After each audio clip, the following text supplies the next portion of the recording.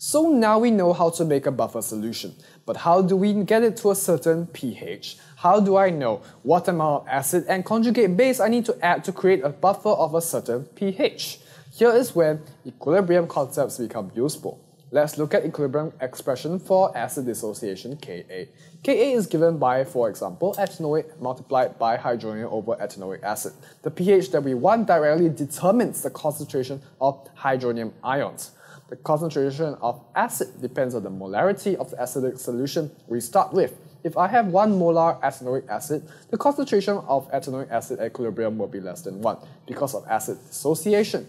However, since we are making a buffer, we're adding a lot of ethanoic ions into the solution, which pushes the already weak dissociation of ethanoic acid backwards, preventing most of the acid from dissociating. As a result, the concentration of ethanoic acid at equilibrium would not be much different from its initial concentration. And this is a valid assumption that we can make, and we often make when doing calculations related to buffer solutions. What about the concentration of ethanoate? How much do I add? If you know your Ka, you know your pH, the concentration of hydronium that you want, as well as the concentration of the acid, then it is simply a matter of solving for one unknown, like this. The amount of conjugate base salt, sodium ethanoate, for example, is the concentration of ethanoate ions at equilibrium. But hang on, doesn't ethanoic acid dissociate as well to form ethanoate?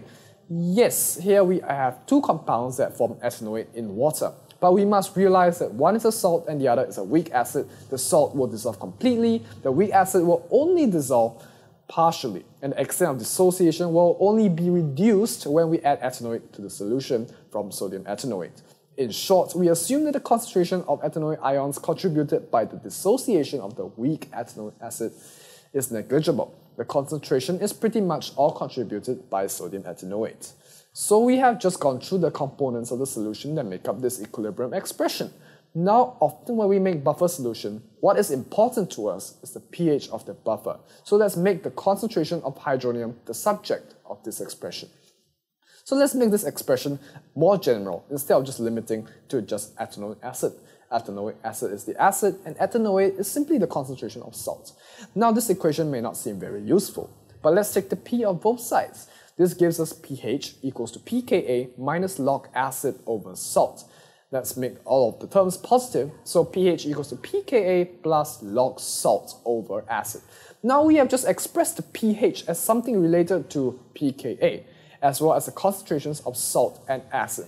This equation is very useful because often Ka or pKa is something that is given to you in the question, and all that's left is simply to come up with the appropriate ratio of salt to acid so that we can get an acidic buffer with the desired pH. This equation is special and we give it a cool fancy name called the Henderson Hasselbalch equation, named after the guys who found it, or the HH equation.